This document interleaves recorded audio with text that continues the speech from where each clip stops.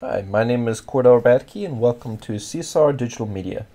Today I'm going to be discussing how to transfer ownership of your domain name over to Squarespace or how to register a domain with Squarespace. The reason why I'm making this video is because I've been getting a lot of questions from my clients about how they can do this themselves, and I want to make a quick and easy tutorial so I can show my clients how to easily register their domain over with Squarespace. Now, typically, I would actually recommend registering your domain with Namecheap here. So with Namecheap, you get a lot of cheaper options. I've done a lot of research and I've found that Namecheap is probably right now the cheapest platform to register a domain name. So I'm going to make a separate tutorial video completely covering Namecheap by itself, but for the purpose of testing and to answer a lot of questions from my clients, I'm just going to be using Squarespace today, and I won't be going over Namecheap. So the first thing you're going to get is an email. I'll typically send this out for my clients after I've finished designing their website, creating their website. And the first thing they're going to want to do is accept the invitation in the email that I sent to them. It's going to give them all the permissions and privileges to the website so they can edit, put in their card information for paying for subscriptions with the hosting platform. So obviously I've already done this, so that's why it says invalid invitation code.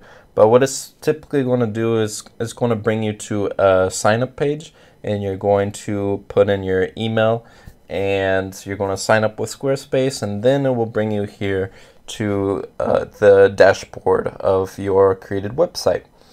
So you're going to want to go into settings, and then you're going to see domains down here. You're going to click on domains. And obviously I've already connected my own domain here for my portfolio website, but you're either going to get a domain with Squarespace. In this case, you would be finding a new domain for you to use for the website. So for example, if you click on get a domain, then you're going to search for a domain name that is available, and then you're going to choose it and you're going to register with Squarespace. But for example purposes, you're going to want to use a domain that you already own, and I'm assuming that most people already have a domain that they want to be have transferred over to Squarespace. So for example purposes, I'm going to put Seesaw Digital Media .online. This is actually a domain name I do own with Namecheap. And it's going to give you two options here. It's going to you're going to want to transfer domain, which is obviously recommended with Squarespace. That means you're actually going to transfer your domain name with Squarespace, so that now whenever you want to manage the DNS settings of your domain name, you're going to do it with Squarespace from now on. So if you want to keep your domain name, for example, with Namecheap, then you're going to want to connect to the domain. But for the purposes of this video, I'm not going to go over the details on how to connect a domain name from Namecheap, for example. I'm just going to have you transfer the domain over to Squarespace so that you'll have all your domains on Squarespace for your websites. So you're going to do transfer domain, and you're going to want to put in your authorization code from wherever you have your domain hosted. So for example, if you look over here on my Namecheap platform, you can go into your domain list and settings, and you'll see that there's a option to click for your authorization code to unlock your domain. So you're usually going to want to unlock your domain first, and then once you unlock it, it's going to give you an authorization code.